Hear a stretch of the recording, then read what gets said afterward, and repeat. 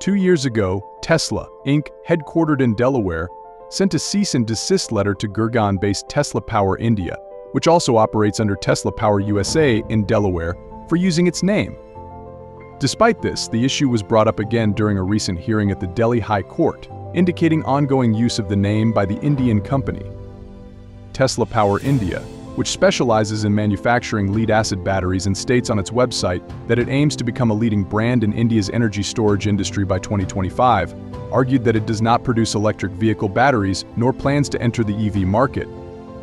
Despite these assurances, Tesla Inc.'s senior counsel, Chandra Lal, contended that the similarity in names has led to confusion and adversely impacted Tesla Inc.'s business, even leading to Tesla receiving complaints intended for Tesla Power India.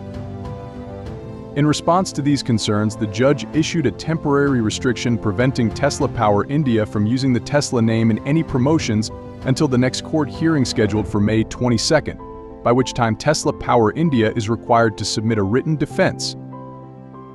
This legal battle surfaces shortly after Elon Musk canceled a planned meeting with India's Prime Minister Narendra Modi, choosing instead to visit China for discussions with Premier Li Qiang on implementing advanced driver assistance features in that market.